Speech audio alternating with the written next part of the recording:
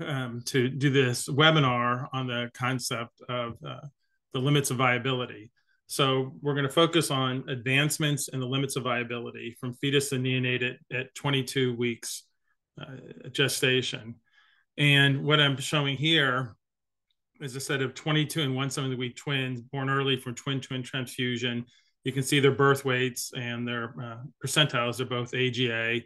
And then I'm trying to, the mother keeps me up with them so that I can follow their development. So this is them at age 4, and this is them at age 5. One of them does have autism, but her older term brother also has that too. Basically, nothing to disclose.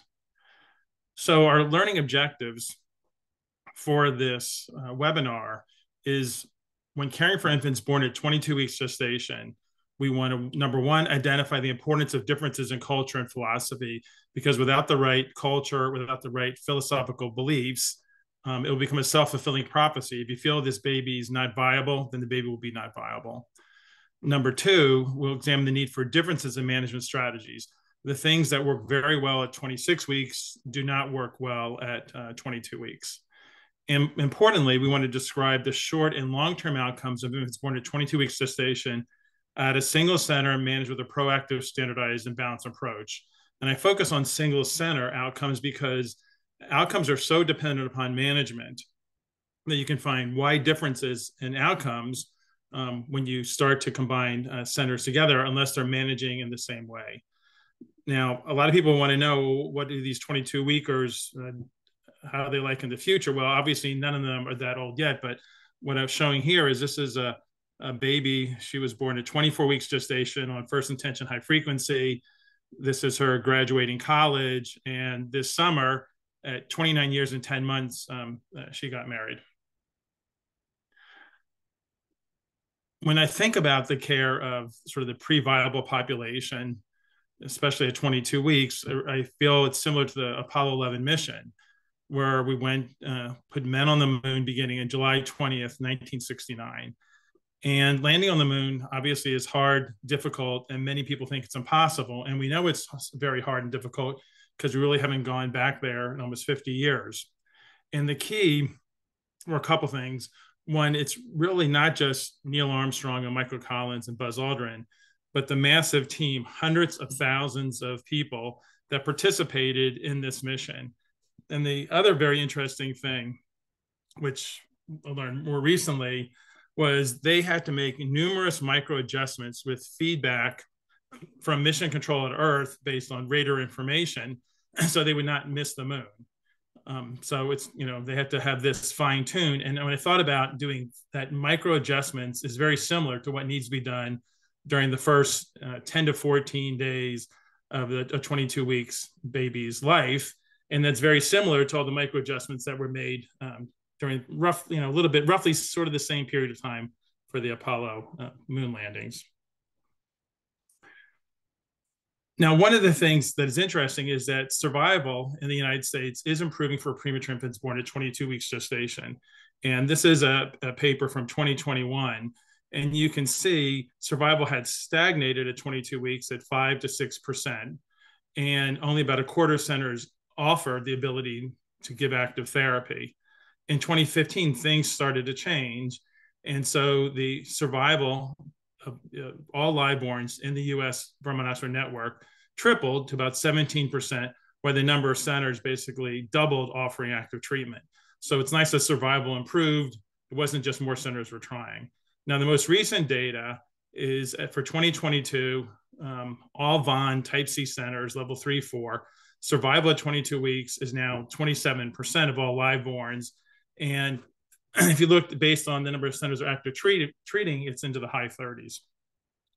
Now, one of the questions is what really happened in 2015 to stimulate this. And three things basically happened. In 2015, one of our former fellows, Matt Rasabi, had published a paper in New England Journal.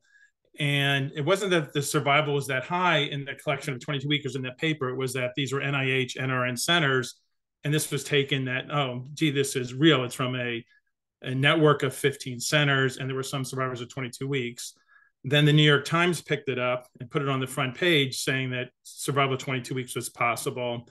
And then we also started having people come to visit Iowa or giving presentations on what was our approach as to why our survival was much higher than the baseline.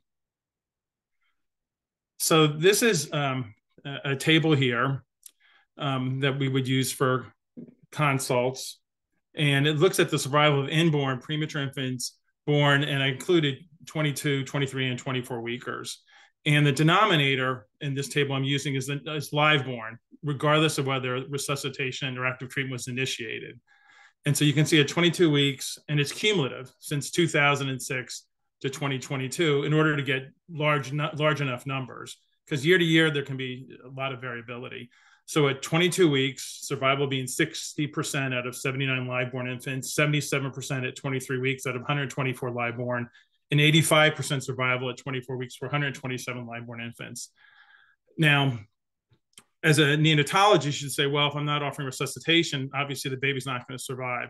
So we looked at survival for the babies that the parents wished to have active therapy, and it was 64% for the NICU admissions. That's 73 admissions with 47 survivors. And I like to have both these numbers because an obstetrician might say, well, what if you're just cherry picking the infants you resuscitate? And a neonatologist might say, well, if we're not offering resuscitation, obviously they're not going to survive. So it's important to have the denominator.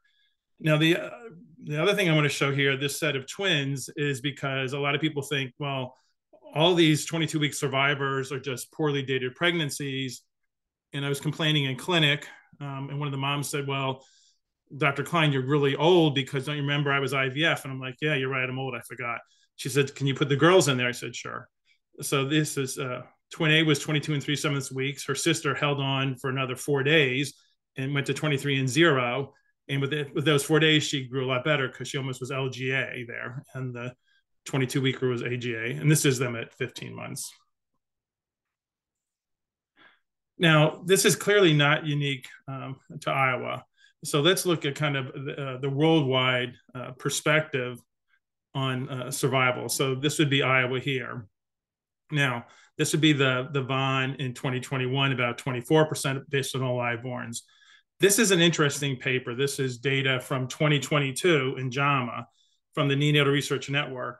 And this paper has been used in two different ways.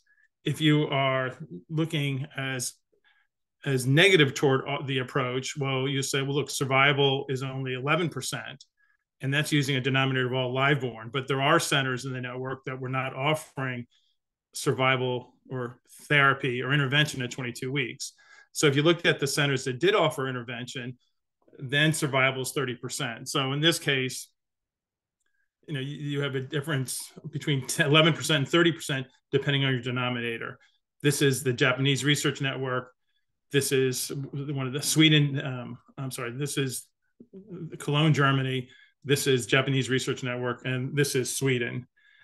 And now, the other important thing, you can see the significant increase in survival of all the centers once you get to 23 weeks. So obviously, no one wants to be having a baby at 22 weeks. But the survival isn't nothing, is not zero.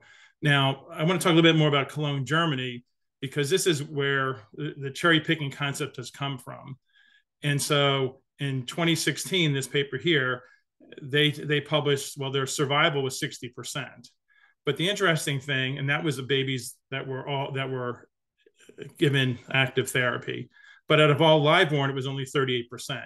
So you can see when there's a huge difference between survival of all liveborn and the numbers of babies that were truly admitted to the NICU, is this being kind of self-selecting, cherry-picking concept. And this is something that they do. They're a little bit more paternalistic, and they won't offer resuscitation at 22 weeks unless there's a full course of steroids and the baby's vigorous. Now, if you look at small numbers, you can see some, very high survivals. This is a Japanese paper published in 2022, survival 81%, small numbers 13 out of 16. They published one recently in 2023, last month, survival again around 80, 81, 82%, again, small numbers. And we can show the same thing if I self-select different years. So at Iowa, if I showed you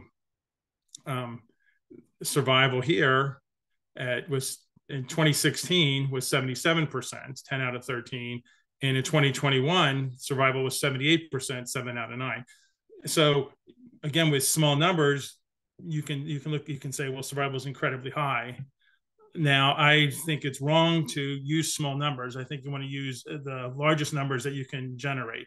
So we will still counsel at 60% survival. And I'd be upset if people were saying, well, I was there in 2021, so I want to tell people 78%. I think that's inappropriate and misleading. So what we want to do is practice what I would call a proactive approach. And the question is, what is a proactive approach? So it's a philosophical expectation that infants born at 22 weeks gestation will survive and thrive. If that's not the expectation of everyone that works in the unit, everything will go poorly and the babies will not survive. Oh, excuse me. It's to understand that successfully caring for an infant born at 22 weeks is a constantly changing technological and medical challenge rather than a fixed immutable law of nature. Now, it was a fixed immutable law of nature in 1990, and we knew these babies were at the biological threshold because we could ventilate them but not oxygenate them, because CO2 diffuses 20 times more efficiently through tissue than oxygen. Things have changed since 1990. And the things that have changed is we use antenatal steroids, we use first intention high frequency, we have the ability to use inhaled NO, and we have surfactants, and actually very efficacious surfactants. So things have changed. It's not really a biological threshold anymore, which it was in the past. It's the realization that a large part of successfully caring for infants born at 22 weeks is having a standardized multidisciplinary culture that supports a team approach to care of these infants, both medically and emotionally. You can't have variability depending which attending's on service, which fellow is on that night, which nurse practitioner has the baby, and which nurse is working that shift, because it will fail. And so there has to be a standardized approach. You can't have people setting up 4 different ventilators depending which attending's on. You should have one type of ventilator, and everyone understands that. And it needs to be both medically and emotionally, because even if you have 60% plus survival, if you happen to get 3 babies in a row, which not unrealistic, that all pass away in a period of a week or 2, then suddenly no one wants to do this anymore. So you have to kind of focus on the survivors and not on the patients that pass away. Just like oncologists function on the survivors, not functioning purely on the babies or children that pass away or adults. Number 4, you want to always respect and support the parent's preference, either initiate active treatment or choose comfort care. So we're not paternalistic. We let the parents decide, even though we know that the baby probably would pass away. So certainly we have babies that mom is febrile 101. She's been ruptured for a long time. She has severe chorioamnionitis. We counsel that the chance of the baby surviving in that case is very, very low, less than 1%. And they say, well, can you just try anyway? And so we do. And so that's why you can see we only really had 6 patients that we did not, at 22 weeks, that we did not initiate active treatment, in which case the parents choose comfort care. At the same time, we've also had one that chose comfort care that certainly I was slightly queasy about, because it was twins, and the one that was being delivered was a female, which had better survival chances. But the parents were like, well, we're just nervous. We don't, we feel uncomfortable doing this. The baby lived a few hours and passed away. And then a few days later, her brother was born, and he's 14 years old now. Mutually supportive interdisciplinary teamwork with the obstetricians to begin treatment before birth with the use of antenatal steroids, even possibly before 22 weeks. Antenatal steroids are very critical for survival and good outcomes. And we do our antenatal steroids at 21 and 5/7 weeks, and we'll talk more about that. It's to realize that infants born at 22 weeks are not just smaller versions of infants born at 26 weeks. It should be treating accordingly. so that, what you can do at 26 weeks. Gee, this baby looks good. We probably can extubate that baby if the lungs are doing well at a couple of days of life, and nothing bad's going to happen. You do that to a 22-weeker, and you've just increased their chance of death 4 to 5 fold. Obviously, they are smaller, and so you want access to 2OET tubes. Number 7, to recognize that the greatest error of not to have tried and failed, but in trying, we did not give it our best effort. It's very easy to kind of do this, but you just go, oh, it's just too hard to get all these labs and make all these fluid adjustments, make all these vent adjustments, and keep paying attention to things. And you have to overcome that thought that if we're going to do this, it's going to take a huge amount of effort, especially in the transition period of a 22-weeker, which is, can be 10 to 14 days long, compared to transition in a term newborn, which usually 4 hours. And number 8, to understand that 3 sorts of ethical concerns are generally raised about treatment of babies born so prematurely. One is that too many survivals have severe neurocognitive impairment. Another is that parents do not want such treatment. A third is that it costs too much. Evidence suggests that none of these concerns is valid. And that's from John Lantos. He published a paper on this in 2021. And that will be my major ethical discussion at this point. So philosophically, we expect these infants to survive and thrive. We know it's very hard. We know it's very difficult, but we know it's not impossible. This one is a 22 and 1/7 weeker, 49th percentile AGA. This is her at age 5. She was on the cover of the New York Times back in 2015. She came from another hospital where they said, well, 22 weekers can't survive, so we're not going to do anything. Mom called to our OBs, and our OB said, oh, just come on down. And she got her steroids and flew. This is another female here, 22 and 2/7 weeks, SG8, 379 grams, 3rd percentile. She also flew through. She's there because a lot of people say, well, all Iowa babies are hardy Scandinavian farm stock. Therefore, they're born in the cornfields and they just lasso a piglet and ride their way out. Now, here is a baby that is a farmer. He's 22 and 6/7 weeks, male, 11th percentile, 465 grams. He had severe pulmonary hypoplasia, prolonged code in the DR. The parents said to keep trying. He did have medical NEC. He did have grade 3 IVH without needing a shunt. He is feeding his calf there. He did develop a chronic seizure disorder in middle school. So overall, you can kind of see 2 out of 3 babies sail through with really no neurocognitive challenges at all. Other philosophical differences are, is the glass half full, is the glass half empty? Are we rising? Are we falling? Well, if you look at centers from the 2015 article by Rasavi, they found that rates of active treatment account for 78% of variation at 22 or 23 weeks. So you have to decide to treat. But the rates of active treatment did not account for any of the variation outcomes among those born at 25 or 26 weeks. So differences in hospital rates of active treatment did not account for all variation outcomes.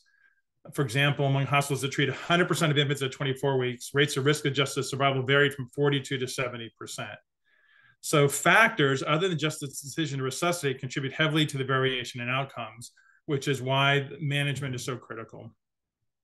So just deciding to offer resuscitation at 22 to 23 weeks, especially at 22 weeks without adjusting management strategies, is not the best approach for the care of these extremely delicate and premature patients. And this is why many centers, if you don't prepare to have a team approach, a multidisciplinary approach, a standardized approach with therapies, and just start saying, okay, we'll just start resuscitating, you're going to have probably, or will have, poor outcomes. So one of the most important things is to have a small baby system. It doesn't have to be a small baby unit, but it can be a tiny baby team. But what a small baby system is a dedicated, integrated structure and culture for extremely premature infants. The key is the system is the star, and building a system can take 2 years.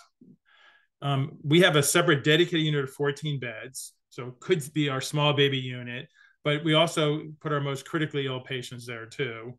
And we call that Bay 1 neonatal critical care unit. We admit all babies under 29 weeks are admitted here, as well as the most critically ill term infants. Now, a 28 and 5/7 weeker might be there 4 hours. The 22 weeker might be there 8 weeks.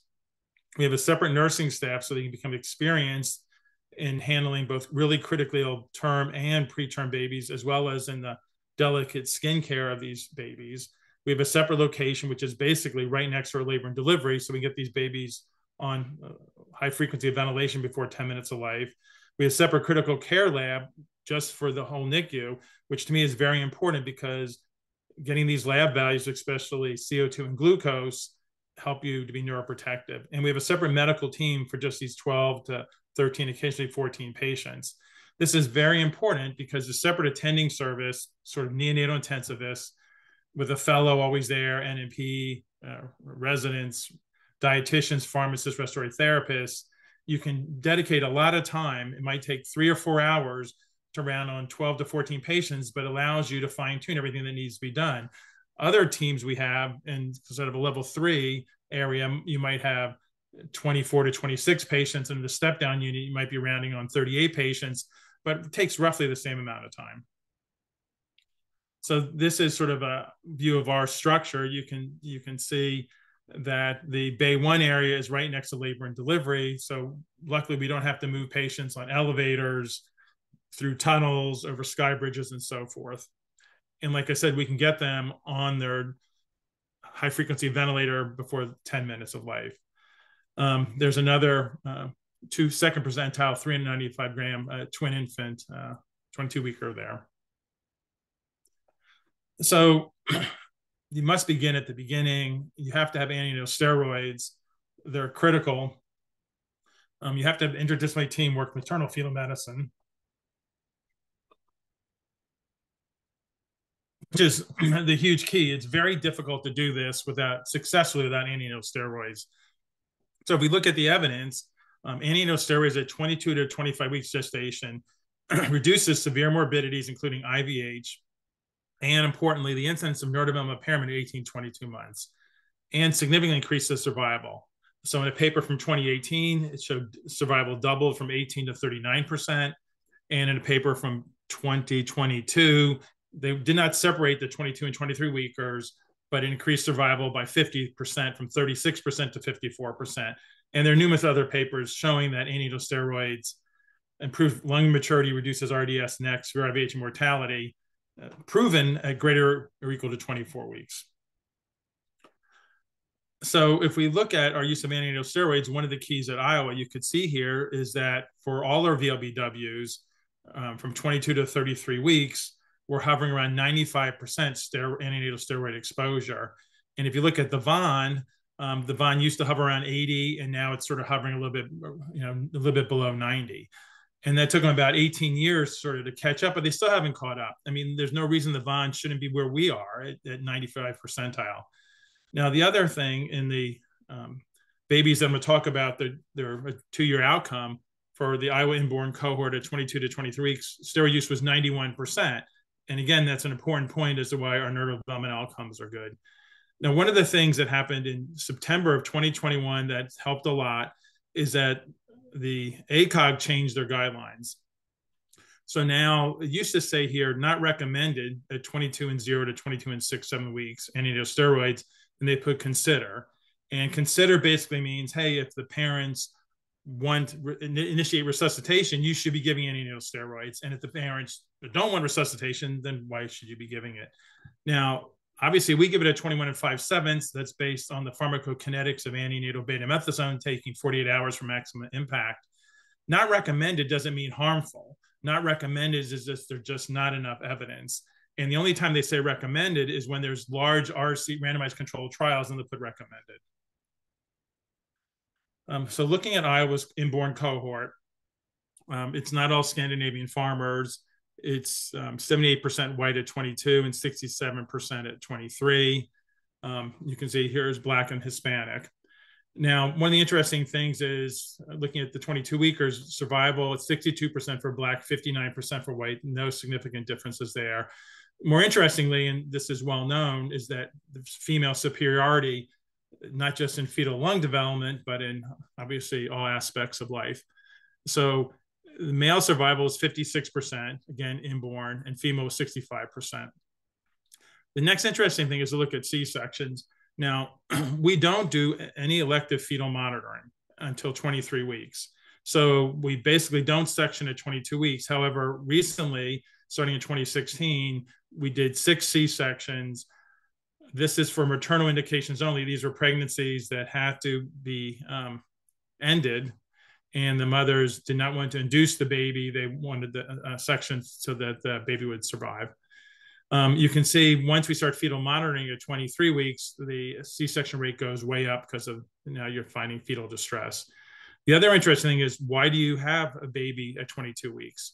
And multiples are very common, both twins and triplets. And so that you can see here, 39% of all of our 22 weekers in that cohort were multiples, and it drops off to 24% at 23 and then 13% at 24. Chorioamnionitis is also another major issue at 22 and 23 weeks. So basically, you have to consider most of these babies as being infected. You can't depend upon a positive blood culture for your length of antibiotics because they're all on latency antibiotics. Now, the C-section question is obviously controversial. Sweden does not do any C-sections at 22 weeks. But it's interesting, in the paper from 2018, looking at in the US VON units, there are centers that feel like if you give any steroids, you must monitor, you must do a C-section. We don't feel that that is a true statement for Iowa. We feel that you want to give any steroids, and then we start monitoring at 23. It's not clear yet how strong the evidence is of weighing the risk to the mom and the benefit of the baby. Okay, so baby's born. What do we do differently in the delivery room? Well, one of the things is you can't start with 30% oxygen. You need to start with higher oxygen because there's a huge diffusion gradient when you're dealing with canalicular lungs. So you initiate resuscitation with 50% oxygen, and you titrate per goals to minimize hypoxia and hyperoxia. Now, looking at some data that exists in an RCT back from 2017, and obviously no 22 weekers are included in this, but if you look at babies under 28 weeks, when resuscitated with room air, mortality was 22%, and it dropped threefold to 6% with 100% oxygen. There's a current RCT going on that will determine should we start with 100% oxygen or not. But I can say our practice for many, many years has been start with 50% to get over that diffusion gradient. Most of these babies respond quite nicely, and then the team is rapidly weaning their oxygen following the NRP standards. We know it's really important because at 5 minutes of life, in another study, if you don't reach greater than equal to 80% by 5 minutes, you have a greater risk of death or neurodevelopmental disability. So our teams are very good at most of the time, they're already weaning the oxygen at 5 minutes. Now, we also electively intubate with 2O tubes, similar to Sweden and Japan at 22 weeks. And then the team will decide for 23 weeks if they're big enough to have 2.5. We just don't want anyone struggling with the tube. The next thing that's quite different than a 26 weeker is at birth, you want to intubate. So invasive compared to non-invasive respiratory support in the delivery room reduces severe IVH and death at 22 to 23 weeks by 2-fold. And this was a publication recently in 2022 out of the University of Alabama. So sure, if you have a vigorous 24, 25, 26 weeker, let's see if we can avoid the need for intubation. But trying to avoid the need for intubation at 22 and 23 weeks is going to worsen mortality and worsen severe IVH. And then the other thing is you can't use the old rule, weight in kilos plus 6 centimeters, because you'll be right main stemmed, as you can see here. So you have to think, okay, this is a tiny baby. We're going to have to be closer to 6 or maybe a little bit less of the lip. Now, the next thing is we transfer the NICU. We use gentle bagging. It's focused on the heart rate and saturations. And we use a PEEP of 5.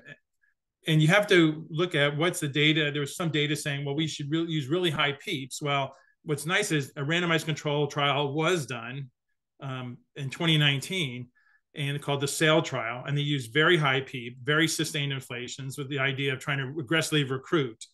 And instead, it aggressively increased mortality. So there was a significant increase in early death trying to do these massive PEEPs. And it went up 5-fold, mortality 7.5% versus 1.4% in the controls. And most of the cell deaths occurred in the 23 to 24 week slice. The next step is we start within 10 minutes of life on first intention high frequency, and we don't give the surfactant until we have a chest radiograph, obviously done as soon as possible, because if you give the surfactant too soon, only to one lung, you have a very difficult challenge ahead of you. You want standardization of care. It doesn't really matter so much the order that's done on here, but the goal should be the same. Babies shouldn't be hypothermic. They should get surfactant. Dextrose should be going, and someone should be talking to mom. All this should occur within the first hour. Now, the other thing, I'm sorry, in the delivery room that I didn't also state is that it's important to avoid hypothermia. And these babies obviously have the polyethylene blankets and hats. The delivery room's at 25 Celsius, and they need a transwarmer mattress. Also in the NICU, we try to standardize everything as much as possible. So we have computerized physician order entry. So we have the, admission as part of this.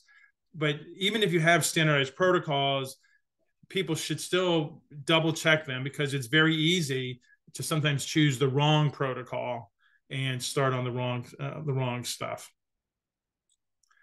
Things that we've agreed that are well proven, that are automatically in the order set. All these babies will be on caffeine. Barbara Schmidt's work clearly showed the benefit of that. The vitamin A is a little bit more controversial, whether you can get it or not, but we think it helps with long-term survival and more severe BPD. But importantly, in this older study, it did show it reduced the incidence of BPD in the 1999 study there. We also have paper guidelines. We have a neonatal reference card or fellows card, and this allows us the standardization of fluids, transfusion guidelines, phototherapy guidelines, ventilation goals, initial respiratory settings, outcome data for counseling, feeding guidelines, and so on and so on.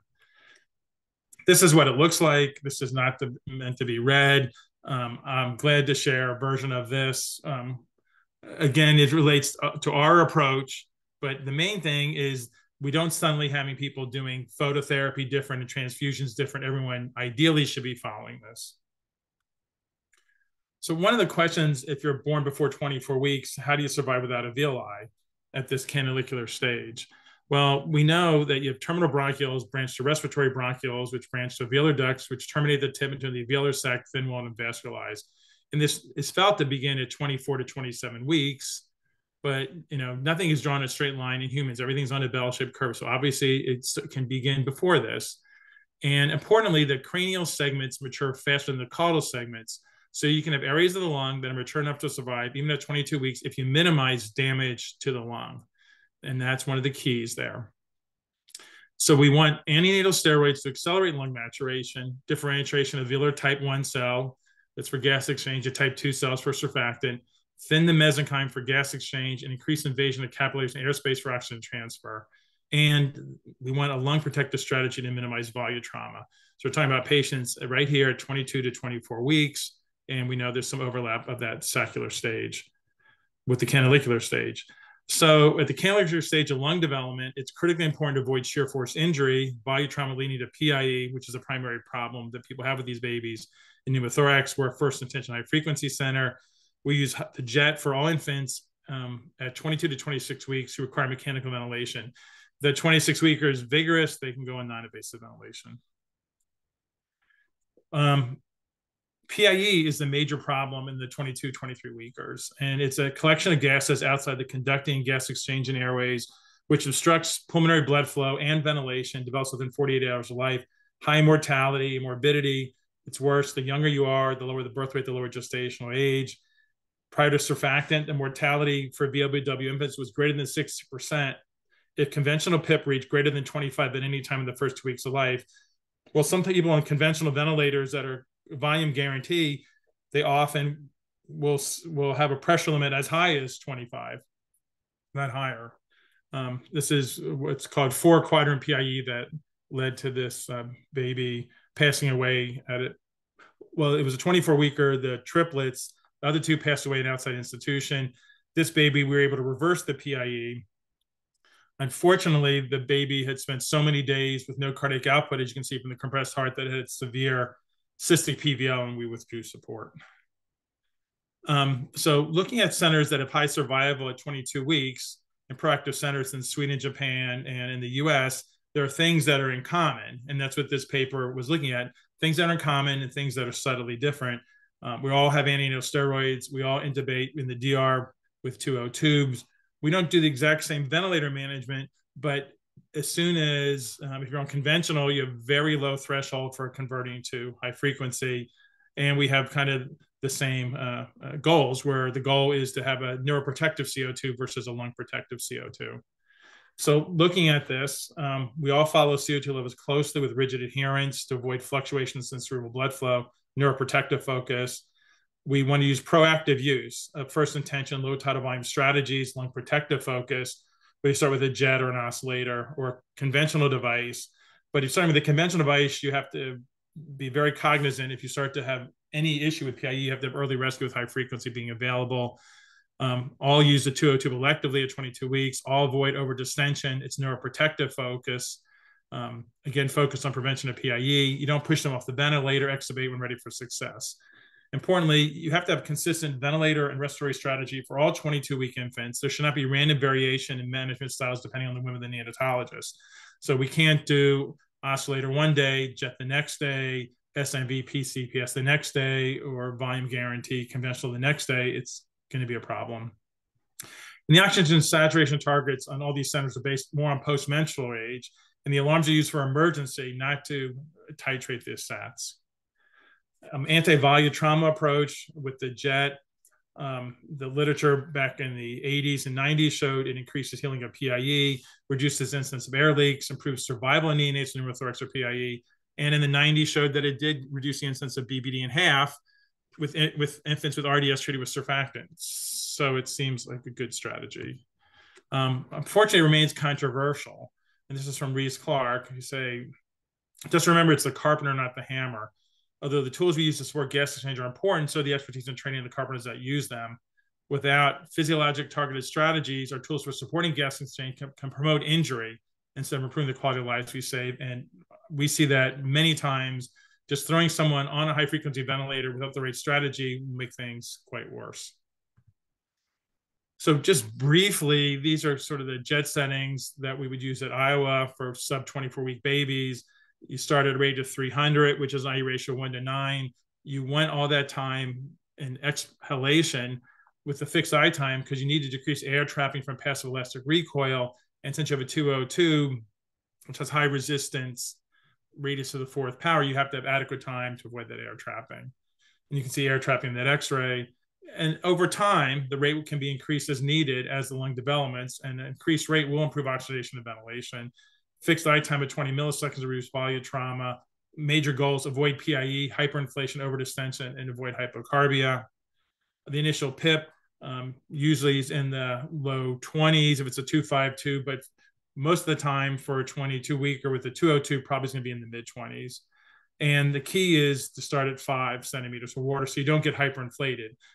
The old studies had people starting at 7, but that was prior to good use of antenatal steroids and prior to our better surfactants. It's important to avoid this hyperinflation because that mechanical injury to the extremely mature from hyperinflation is bad because you get rapid PIE. But even more importantly, you will impede venous return. As you can see in that X-ray, there's no blood in that right atrium. And falling up the Starling curve and impeding venous return, and you have no preload, you have no cerebral blood flow. So you can already lose your patient's neurologic outcome by spending the first 10, 20, 30, 40 minutes of your life hyperinflated and not having adequate blood flow to the brain. So you want to be neuroprotective. So we're much happier being 7 to 8 ribs, maybe on even 100% oxygen as we got the surfactant in, to be 9, 10 on 21% and having no blood flow or inadequate blood flow to the brain. So neuroprotection always has to come before lung protection. The balanced ventilator goals, again, neuroprotection outweighs lung protection. So you have to follow CO2 levels closely with rigid adherence to goals to avoid hypocarbia and hypercarbia. Both can impact cerebral blood flow dramatically. So we kind of target 45 to 55, maybe low 40s, high 50s the first 3 days. Auto regulation starts to get better, and we'll still target pretty tight, 45 to 60 the next 4 days. If we're talking about the baby's 10 days old and we're worried more about PIE, okay, maybe we'll talk about more like 50 to 65 or 55 to 70, but not in the first week. The gases may need to be followed as frequently as every 3 hours. If we have a line, if we don't have a good line, we'll cap stick them, hill stick them every 6 hours. Again, this is very neuroprotective because there's lots of data associated with the lower the CO2 or the higher the CO2, greater risk of PVL and IPH. If the CO2 is way off, we'll repeat it in 20 minutes. It's fine tuning. You can wait till the next gas. Saturations, we'll base it on post-menstrual age with the goal to have a low incidence of ROP. So once your SAT is 94 to 95, you don't know what your PO2 is. So we keep, as you can see in these tiny babies, the SAT's low, the lower side 80 to 93 until they're past 26 weeks post-menstrual age. We'll think about repeat surfactant for post-surfactant slump.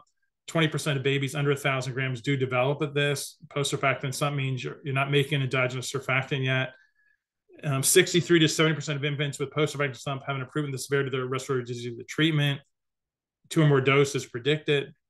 Any needle steroids reduce it. Either calfactin or poractin treats it. But if the problem is if you have a hemodynamic significant PDA, well, then you also address that. So you could, temporarily make things worse if you have a large PDA. But once you start to address that large PDA, if that's not making a difference, then you still can give surfactant. So there are times, at least 8% of the time, that they'll get better. Sometimes it's even more than that. Now, other things that cause surfactant dysfunction are sepsis, pneumonia, and atelectic trauma. And you can see here that most of the time the post-surfactant slump begins between day 7 and day 10. Extubation is a major touchstone, a major critical step to have a good outcome. And the danger is if you fail extubation, and this is not at 22 and 23, but if you fail extubation for 24 to 26 weekers, it's associated with poor outcomes. So failure in the first 2 weeks of life, again, for babies basically less than 26 weeks, is associated with increased death before discharge, 28% versus 6%. That's almost 5-fold. So we control an elective extubation 100%. So this population, you definitely don't want to be pushing 22 and 23 weekers off in the first 2 weeks. And when you fail, you have an increased incidence of BPD, late onset sepsis, and severe IVH, even after adjusting for gestational age and illness. Another paper showed if you failed in the first 12 days of life, even 3 days later, you're still in much higher event settings. And then a recent paper from the APEX cohort showed that early failure before 8 days of life, you again have a greater risk of death. And again, it's babies less than 26 weeks. In that paper, they had no 22 weekers, and there was a 100% failure rate at 23 weeks. And the early deaths, are often due to pulmonary hypertension, pulmonary hemorrhage, IVH, and even neck from the severe ischemia that occurs when you fail. So we don't push them off. When you do extubate them, it's best to use non-invasive ventilation because that will decrease rates of extubation failure and BPD. And we use NAVA. So most of our 22 weekers, we like the birth rate to be doubled. And once they're over this 850 to 900 gram and they're doing well, they'll get extubated. What about the pulmonary outcomes for babies born at the canalicular stage? Well, old BPD, as you can see here, is caused by oxidative mechanical injury resulting in large lung cysts with progressive interstitial and alveolar septal fibrosis with areas of atelectasis alternating with hyperinflation. This is sort of what occurred in the 28-week babies. This began in the 60s, and oxygen at 36 weeks makes sense for that population.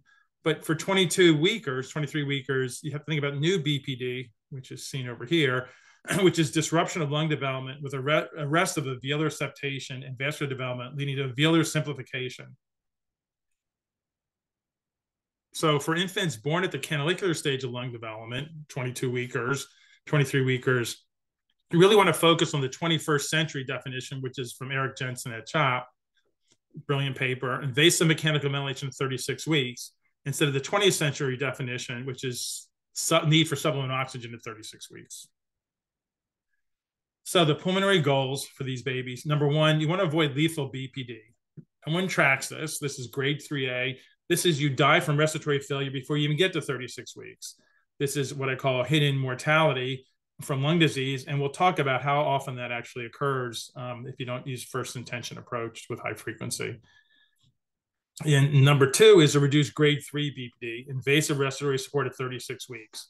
And grade 3 BPD is the problem. This is the type of disease that's associated with the twofold higher rate of late death, serious respiratory morbidity, tracheostomy, for example, supplemental oxygen for greater than 2 years, and moderate to severe neurodevelopmental impairment. And so here is Eric Jensen's work showing grade 1, grade 2, and grade 3. Now, obviously, we want to have all these shift. But the main thing is we want to be alive and be off the ventilator. And again, we're talking 22 and 23 weeks. So looking at our respiratory outcomes at 22 and 23 weeks with first intention high frequency, in this paper, small numbers, so that's why the 22-week survival there is 70%, 23 is 82%, all with first intention high frequency.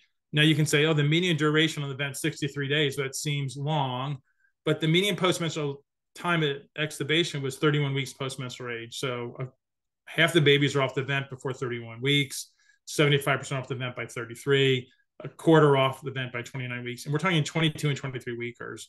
So how many had grade 3 BPD? Well, 6% in that paper from 06 to 2015. And more recently, since we've gotten more babies transferred antenatally with prolonged rupture of membranes and pulmonary hyperplasia, 9%.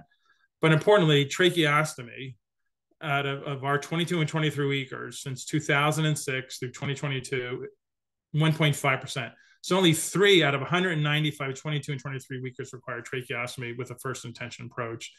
And the 31 weeks post-menstrual age is not very different from the APEX trial. This is from the paper from 2022. And if you looked at the babies there, 31 weeks, 31.3 weeks, was the median. Here's our interquartile range. And these are babies getting extubated at greater than 35 days of life. And in that paper, they excluded 22 weekers. Okay. Next major challenge is TPN. So we want to, minimize the incidence and getting the feeds going of spontaneous or focal intestinal perforation and necrotizing enterocolitis. So prophylactic indomethacin should not be used. There's no benefit shown in any of the papers done in the recent era for this population. And especially you want to avoid the combination of indomethacin and steroids. When you had hydrocortisone with indomethacin, the risk goes up 9-fold. And the same thing if you had dexamethasone with indomethacin, the incidence went up 4-fold. Now, since you don't do prophylactic indomethacin, what's the PDA approach? Well, we use a targeted neonatal echocardiographic hemodynamics approach. And we have a screening protocol done in the first day of first 18 to 24 hours of life, and then adjust. And the main thing that we found using that approach, the thing that impacted more than anything was NEC. And you can see since starting that approach and not tolerating a large shunt for 3 or 4 weeks in these babies, the neck rates were incredibly low, mainly often just 1%. So early trophic feeds, another thing that we do within 24 to 36 hours, we always want breast milk or donor breast milk. We go very slowly. We give her bolus feeds by pump. We used to use probiotics. It's no longer supported by the FDA. That's neither here nor there. The main issue is a lot of these babies have intubated meconium. So you have to early detect meconium obstruction of prematurity to avoid or minimize meconium-related ileointestinal injury, kind of the focal intestinal perforation issue. The next is has to be a priority to minimize hyperglycemia, hyperlipidemia, and allowing these babies to get dehydrated, so acute kidney injury. So we follow everything very closely, frequent labs. We target glucose as 50 to 150. There's no benefit of having glucose over 150 other than increases problems with ROP, IVH, sepsis, and so forth. And follow sodium to avoid getting dehydrated or fluid overloaded, so 135 to 150. This requires frequent labs. We don't use humidity in order to accelerate keratinization of the skin. And also, we don't have to limit our fluids. So our total fluids may start at 150 per kilo per day. They may go as high as 250 to 350 for 12 hours. And then as the baby keratinizes, we go down. None of these babies are fluid overloaded. They're all losing weight appropriately. We always use 3 fluids: UHC fluid without dextrose, but with acetate, TPN at 60 to 100 per kilo. So all these babies get optimal protein, calcium, phosphorus. And then there's a third fluid, widen D2NF carrier fluid, to help maintain the dextrose. We use ambient or minimal humidification to accelerate keratinization. We follow fluids tightly. The key thing is don't let them get hyperglycemic. So your initial GIR is often less than 4 per kilo per minute. We use a lot of sodium acetate and then potassium acetate to compensate for renal losses, to avoid the need for aggressive ventilation to keep pH above 725. We start intralipids slowly, not before 12 hours life. Randomized controlled trial showed if you did start it before 12 hours of life, you doubled mortality, went 48% versus 24%. And that was due to pulmonary hemorrhage. We never exceed 2 grams per kilo. This is a liver protective strategy. The goal protein is 3.5 to 4 grams per kilo per day. We start NVN at birth. We try to get him, if the glucose tolerates our starter NVN, we try to get up to 1.5 grams per kilo. We photoprotect our NVN from creation to delivery, shielding this from light improves survival rate in premature infants. That's from a paper out of Montreal. We know premature infants have minimal antioxidant defenses. NVN, when light exposed, generates hydrogen peroxide and leads to free radical cellular damage, associated with increased mortality. This is just, we've had 2 21-weekers that are home now, and 2 others hopefully will make it home. And this is a 21-weeker, mainly showing it because you can see the skin care is pretty critical. Our fellows follow up the patient. So this fellow here is the same fellow here. And you can see first intention jet, there's the high pressure tubing, and then you can see the polyethylene wrap there. The main thing is we use a silicone polymer, which prevents the skin from cracking. And we do not use chlorhexidine. Chlorhexidine causes severe skin injury, chemical burns, blisters, and neurotoxicity. Blood pressure, just to make it short rather than spending a 3-day workshop on it, if you keep your mean, it's old rule, or you can say, okay, let's look at systolic 10 to 12 above the mean within a few hours of birth. Treated infants have higher survival rate without major morbidity. So this is a paper out of 2017 from the EPIPAGE 2 cohort study, looking at should you intervene or not for isolated hypotension. So keeping the systolics in these cases in the 30s to higher, slightly higher, will have better outcomes. So treated infants have significant higher survival rate with major morbidity. We'll use stress dose hydrocortisone as our initial vasopressor. If you give a fluid bolus, we give it very slowly. Part of that is that it's helping to make sure that we at least have adequate intravascular volume, and it gives time for the hydrocortisone to kick in, which takes 2 hours and 45 minutes. Now, if you have poor ventricular activity because of poor urine output or rising lactate, or because your echo shows it, dobutamine is a good approach. Now, dobutamine doesn't normally raise blood pressure, but if it's improving pH with better cardiac output, it often will. This is sort of the Japanese approach. But if you have septic shock, we talked 30% of these babies have chorioamnionitis. You'll need additional vasopressors. Dopamine tend to fall a little bit out of favor because of the impact on the pulmonary vascular bed. So if we're concerned about that, norepinephrine was another place. So there's another gelatinous baby there. Other quick things, everyone's on prophylactic nystatin to help minimize fungal sepsis, and they're also on prophylactic fluconazole. We know from Danny Benjamin, a 6-week course will reduce invasive candidiasis, but we don't want to leave a PICC line in for 6 weeks. So we'll give it for a minimum of 2 weeks, and we want to make sure the skin is completely keratinized. We've also started this IgG screening. There was a randomized controlled trial published in '92 that showed prophylactic IVIG reduced infections in the 500 to 750 gram group. We don't give it every day for 6 weeks, but we screen. In that paper, the babies that got sick always had IgG levels less than 200. So we'll screen once a week, and when it drops below 200, they'll get a dose, and that's usually more than enough to get them through it. And then for removing a central line, we always give a dose of antibiotics for the PICC lines to reduce post-catheter removal sepsis when you strip off that vegetation. Other controversial differences, We always screen thyroid again at 1 month of life. We've published on that to show about 10 to 15% of these babies will need thyroid replacement for up to 3 years. We do use stress dose and physiologic hydrocortisone replacement. Our normal stress dose course is 4 days, but if they deteriorate after that, they'll get on physiologic replacement and ideally outgrow it before they go home. Inhaled NO, we will give for cardiopulmonary failure. These babies often have pulmonary hypertension. They usually have preterm rupture of membranes or pulmonary hyperplasia or acute or chronic pulmonary hypertension. At 22 weeks, since 2018, 55% of these babies needed inhaled NO at 22 weeks, 46% 23, 37 to 24. Published on this recently, a positive response, 63% of infants have a positive response at 22 to 26 weeks, but it's even higher at 22 to 23. It's 78% of a positive response. So there's a lot of the pulmonary vasculature is quite aggressively present in a 22-weeker, very similar to a 42-weeker, because they really don't want any blood flow to their lungs at 22 weeks. Management changes, probiotics, which went on hold from the FDA on September 29th. Delayed cord clamping, 48% of the babies have had delayed cord clamping at 22 to 23 weeks. We use aggressive phototherapy. This is a heavily neuroprotective strategy. This is a big randomized controlled trial from 2008. It's significantly reduced overall NDI as well as profound impairment. And we've got this all stabilized out. We have a targeted echo service since 2018. We use it to detect significant shunts or pulmonary hypertension or poor ventricular function. If there's a significant shunt in the first week of life, we use acetaminophen for 7 days to reduce the shunt. Works about 50% of the time.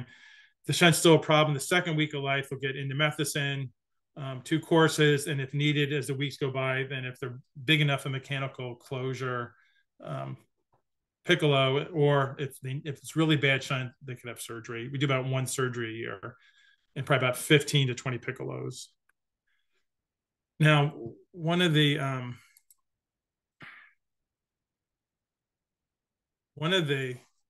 things is to think about, what do 22-weekers die from? So let's look at the proportional cause of death for inborn 22-weekers at Iowa. And you can't just say, oh, they died because they're extremely premature, which is what the AAP does. If you look at mortality, oh, it's extreme prematurity. Well, that's useless as a neonatologist. So what we want to do is look at what they die from, of the 40% that die, and figure out how to fix those things. So infection is the leading cause at Iowa. It would be because many of these babies are born because of early onset sepsis, and actually feeding is such a difficult thing. You have risk of NEC and SIP and FIP.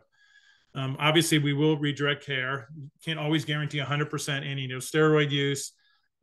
Can't always guarantee the baby's going to do perfect, so we will redirect care. Birth trauma, pregnant asphyxia, 15%. We can't do much about that. We can't figure that out even for term babies. The important thing is respiratory failure for Iowa is only responsible for 8% of the deaths of infants born at 22 weeks. So only 8% of these babies die of respiratory failure. Well, why is that so impressive? Well, why don't we look at the rest of the country? So here in the PEANUT trial, where they had 941 babies, 19 sites, and 60% of all the deaths at 24 weeks was respiratory failure versus 8% for us at 22. So let's look at that a little bit more, a little bit more closely. So in this paper, the respiratory causes was RDS, late respiratory failure, which is respiratory compromise over 2 weeks life, or pulmonary hemorrhage. So that's what they used. And I showed you at Iowa with first intention jet, respiratory causes were only responsible for 8% of the deaths for infants born at 22 weeks. And versus, this is from the PEANUT trial published in 2022. I was shocked when I saw this. 60% of the deaths at 24 weeks in these 19 NICUs in the United States was respiratory failure, which I find shocking since it really should be only 8%. And you can see even at 25, 26, and 27 weeks, it still hovered around 50%, which again to me is shocking, having 25 and 26 and 27 weekers having the leading cause of death be respiratory failure. I think those people need a first intention high frequency approach. So acute morbidity, again, I use cumulative numbers, and severe IVH 22%, PPL 5, VP shunt 3%, NEC 11%, which is going down as we with the hemodynamic service. ROP needing interventions just 11%. and 23 weeks, 16%, 7 to 8 and 6. And just to put this in perspective, only 11% needing treatment, 0% blindness. And the paper published a month ago out of Japan on their 22 weekers, 22% were blind. Now they had smaller severe IVH rate than us, but their total IVH rate was very high at 61%, and our total IVH rate is 36% at 22 weeks. This is just showing, this is a twin, and his twin passed away from NEC. Here's another twin, and his twin passed away from IVH. And of course, the superior females, and they're actually probably sixth graders by now. Neurodevelopmental outcomes, that was published in 2020, and severe NDI was only 11% for 22 and 23 weekers. Here's a 23 weeker here. This is her high school graduation, and she's in college now. This, again, small numbers, but at 22 weeks, severe NDI was 18%. Now we know from the work by Genevieve Taylor, when you follow up these kids from age 2 to age 10, 2/3 of this improves.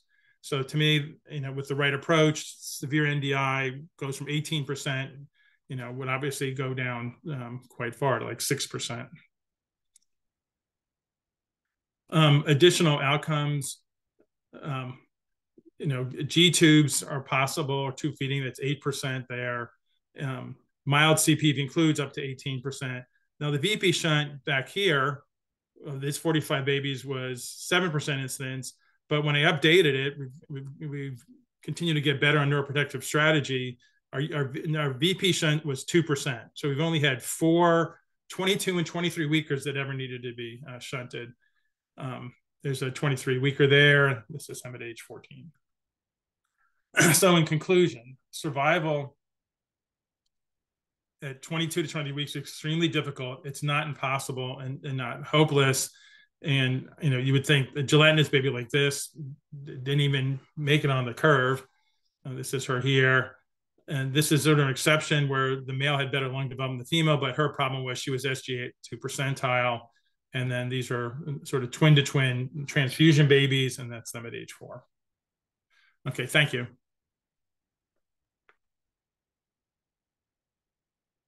Okay, thanks, Dr. Klein.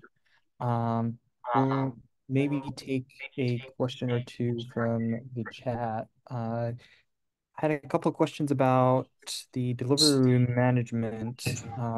If you have any thoughts that you would like to say about chest compressions in the delivery room and the reason for defaulting to a 2.0 at 22 weeks.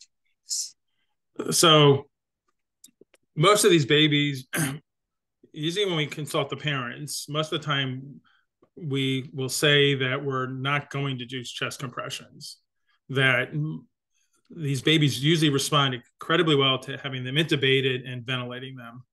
And if someone's needing chest compressions, it's probably because they may be being born without a heart rate. Maybe this actually is a stillborn baby. So we don't encourage chest compressions. We kind of discourage that. Now, obviously, individual teams will decide what they want to do, but I heavily discourage that. What we encourage is getting an airway. And that's why the 2.0 tube is so important. Many times what happens with the 2.5 is that you'll see it go through the cords, but it will stop because the narrowest part is subglottic. And then people are struggling, and then you can tear the trachea, or basically, if you're lucky that you're not tearing the trachea, it keeps just bouncing off. Versus as soon as you switch, and then multiple people have to try. Versus with a 2.0 tube, usually it goes in easy, and you have no problem ventilating and oxygenating with the 2.0 tube with the jet at all, which we published on that. And it just avoids all the stress. It minimizes all of that stress. And the jet doesn't care if there's a leak. So that's the whole thing. If you don't really want to be dependent on a ventilator, that you have to depend on tidal volume being returned through the tube. Whether the CO2 exits through the tube or around the tube, to me, doesn't matter. Now, we do know with the 2.0 tubes, half those babies, it will get upsized, usually around 4 weeks of life. But the key thing is getting through that. The first 10 minutes is pretty critical. And so it just avoids all that stress. Now, there are some places that refuse to have a 2.5 tube. Well, I don't understand why. Um, but things go much better once. And again, this is what Japan does. This is what Sweden does. This is what we do. I think it's a pretty validated approach at 22 weeks. Thank you. And for infants not yet extubated by 30 plus weeks, are they still managed on high frequency? If not, do you ever transition to conventional? So what's nice is we're very comfortable with the jet, and so if they're if they have significant enough lung disease that they need to outgrow it, they need better nutrition, they need to be supported well while they're growing, we'll just leave them on the jet. So most of them will stay on the jet. So the question is, now, if their major problem is not lung disease, but it's central apnea, the jet is not, even with side breaths, is not very good with central apnea. So those twin girls I showed, they had clear lung fields, but they just were breath holding and never breathing. And so they needed conventional ventilation for a long time until their brain matured. Um, and the majority of the time, we would leave them on the jet with the idea that we'll extubate from the jet straight to non-invasive NAVA. Yeah. And we have some questions about the GI management. If you just can comment quickly on the use of insulin for hyperglycemia, how So, can so yeah, so we don't use insulin. So we know, this is all this says, what's interesting being old, a lot of this was figured out a long time ago. So the randomized controlled trials were done with insulin. And all that happened is you didn't improve brain growth, you didn't improve linear growth, you didn't improve muscle growth, you just increased adipose tissue deposition, you just made the babies fatter and fatter with no benefit.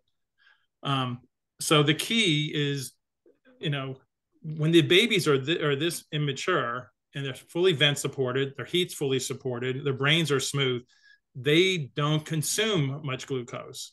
So this mystical number of 4 milligrams per kilogram per minute is not really relevant to a 22 weeker.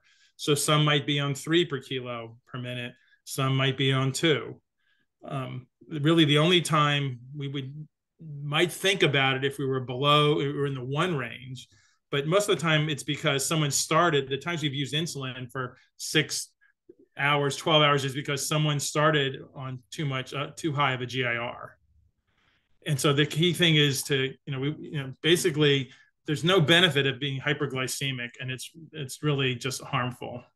And the key is not getting there. And I mean, our endocrinologists speculate that their beta cells are also, the islets are pretty immature, and you can basically, once they get hyperglycemic, they pour out their insulin and they're done, and you just can't let them get that way. So you have to really, we've had deaths related to people just not calculating the GIR and starting way over 4, and then immediately the first glucose on emission might be 60, and then the next one is 600. So insulin is really not the way to go. And they'll let you know what will happen is over time. So the babies don't get catabolic as long as you're on at least 2 grams per kilo of protein by 24 hours and at least 25 to 30 calories per kilo. The protein prevents them getting catabolic, and then they'll tell you as their brain grows, as they start breathing, oh, now I can handle 40 calories per kilo, then 45, then 50. It has to be very slow as their brain develops and they start to become more active. Thank you. And we have a lot of people who are requesting the slides and the fellow card. So if you don't mind emailing those to me, and we'll see if we can find a way to upload it to the ONTPD Yeah, cloud. yeah. I can send you that stuff. Thank you. Thank you for a Glad to wonderful share it. talk.